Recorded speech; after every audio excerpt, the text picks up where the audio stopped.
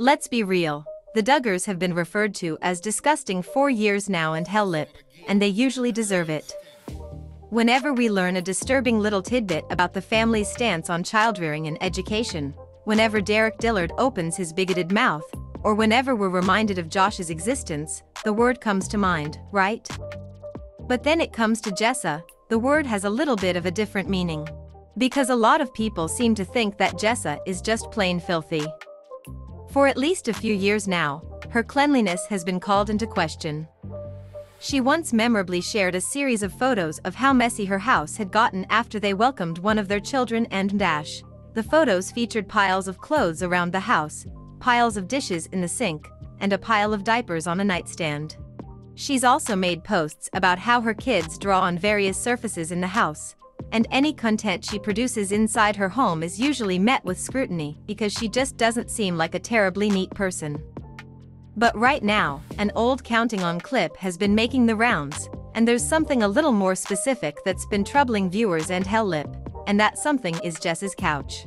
The Duggars love a home birth, and Jessa chose this tradition during her first 3 pregnancies and usually it did not go well for her.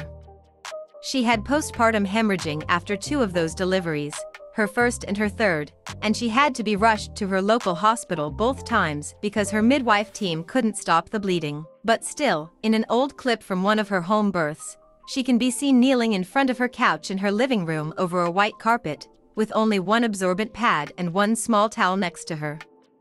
You'd think that, with as many times this family has given birth at home, someone would have pointed out that this was inadequate, right? Especially for someone who had already shown to have problems with hemorrhaging after childbirth. "This is just so gross to me," one person wrote after seeing Jessa's lack of supplies. "That couch has to be disgusting, especially considering how she hemorrhages. That little pad, no way it soaked up everything. This is why I go to a hospital where they change out all that nastiness every chance they get.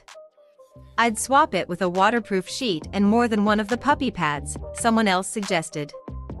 Another person took issue with the white rug in the living room, because if she was going to be having a baby directly over a rug, it could at least be a brown rug. These are all fair points, especially since, as we've said, Jessa has given birth on the same couch twice. She bled profusely after one of those births, and the couch is the same one that's still in her home to this day.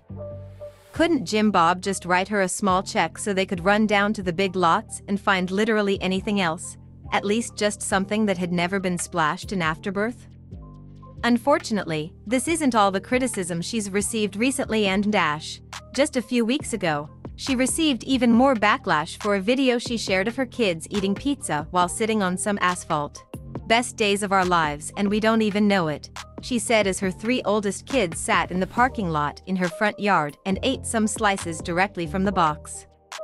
The children just eating pizza out of a pizza box on the ground of the church parking lot. "Not even a blanket, just asphalt and ants. These cannot be the best times of their lives," one person wrote of the video.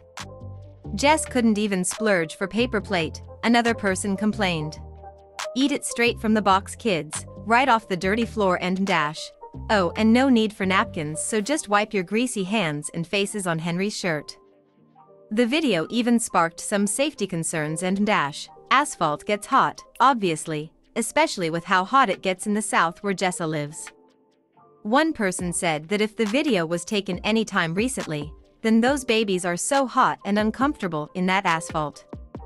She has officially moved to the not giving a damn.